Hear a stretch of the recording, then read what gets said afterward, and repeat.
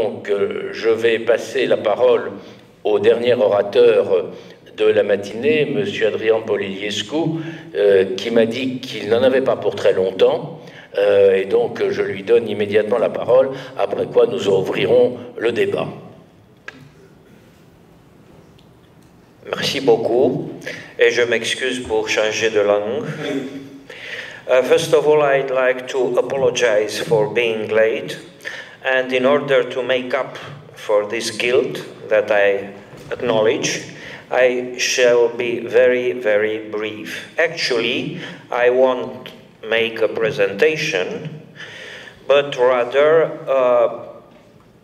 tell you about two worries that we have in social philosophy about the balanced budget rules and their influence on social solidarity. I won't bore you with definitions of social solidarity, but I'll confess that I am working on the hypothesis that social solidarity at least implies some concern for the fulfillment of basic needs, or if we accept the concepts of the famous British political philosophers Henry Shue, for the fulfillment of basic rights of humans.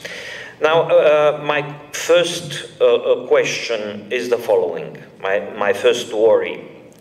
Should or should not BBR be systematically connected in the Constitution to the problem of basic needs fulfillment, basic rights, Shue's term, of present and future generations? In this question, of course, the key word is systematically. What do I mean by that? By systematically, I mean not introducing the requirement of suspending the enforcement of BBR as an exception justified by some special situations such as natural catastrophe, war, and so on and so forth. And second, not introducing the BBR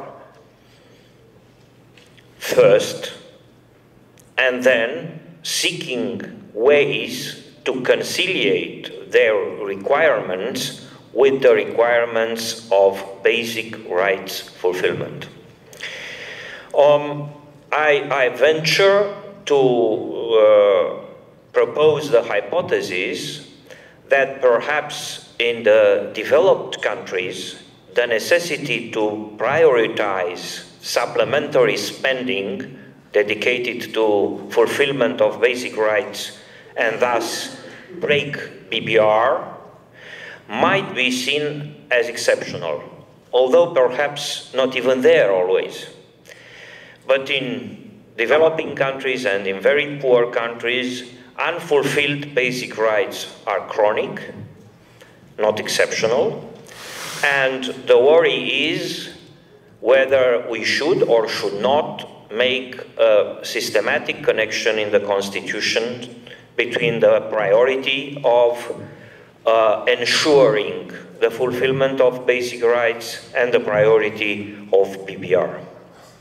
Of course, the danger is, and we are all aware of that, that once we make such a connection systematically, the enforcement of the BBR would be endangered. I mean, it would be very difficult to justify the priority of the BBR enforcement over various basic needs which are unfulfilled and basic rights and so on and so forth. My second worry is whether the BBR can be made to act impartially and not almost inevitably affect more the disadvantage than the advantage in the present generation. For instance, in cases that are well known in political practice, when spending is reduced proportionally in all areas of public spending, like in the well-known situations in the US. Now, I think it's uncontroversial that experience shows that the BBR constraints often act in practice asymmetrically by leading to more reductions in the financing of social programs, of public goods, and so on, than in other areas. If that was an accident due, for instance, to political pressure, we could neglect it. But is it? Is it accidental? Suppose we reduce public spending by 10% in order to fulfill the BBR requirements, and this implies both 10% less money for police activities, and therefore more exposure of citizens to crime, and 10% less money for public health care. The asymmetry consists in the following. There are ways in which the affluent can, at least to some extent, compensate the increased risk of crime. They can, for instance, move to more secure neighborhoods, hire private security forces to protect them, and so on and so forth. On the other hand, the disadvantaged can hardly find ways of compensation for the reduction in the financing for basic rights. So, what I would propose is the following idea, which it would be interesting to hear if it is acceptable or not. What are the objections? Threats to negative rights are more easily prevented by the affluent in contemporary societies than are threats to positive rights or basic rights of the disadvantaged. If the BBR affect more the latter than the former, then I'm afraid social philosophy would say that it is not in order. Moreover, as we all know, spending reduction in some particular areas like defense, military spending, is seldom accepted for various reasons. Again, if the case is accidental, we could forget about it, but there are justified reasons to do that. For instance, the reason that individuals cannot make up for less national security protection due to reducing spending by spending more privately to increase their security inside the state. So if you cannot improve your national security by spending privately, then it is quite reasonable to ask that the budget of the defense ministry be not reduced. But then it might be the case, as we can see in practice, that reductions almost inevitably affect more spending for positive rights or social rights than spending for negative rights, which again has, of course, a lot of consequences on solidarity. Thank you very much.